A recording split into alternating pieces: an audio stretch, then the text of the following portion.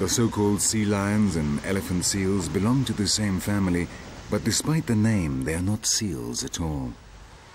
Here in Tasmania, there are huge colonies along the rocky coast, right along the line of the split from Gondwana.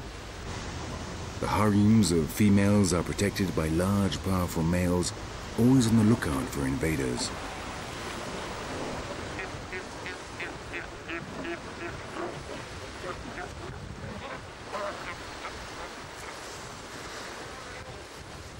The sea lions and elephant seals, in contrast to true seals, have small visible ears at the sides of their huge heads, and they can move upright on land with relative ease, thanks to their limbs, which are much more functional than those of their cousins. On craggy land, an elephant seal can move faster than a man.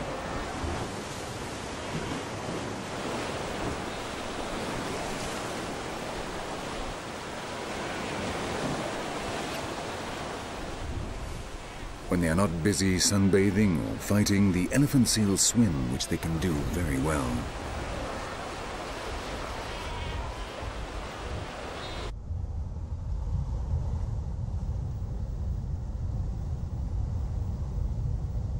They row with simultaneous movements of their hands as if flying, and hardly using the rear fins as a seal would.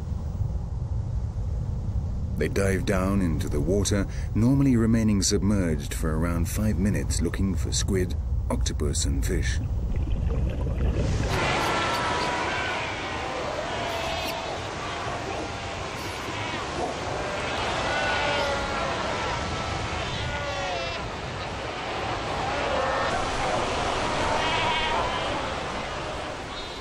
The interesting thing about these Australian seals is that we can also find them much further away, 5,000 kilometers from here across the Antarctic on the frozen coasts of Tierra del Fuego in South America.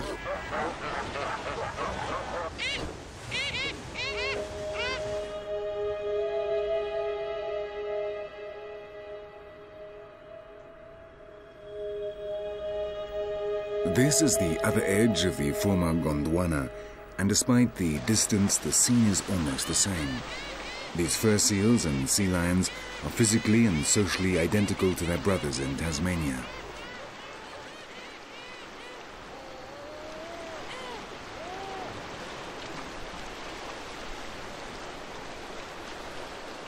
But the similarities don't stop there.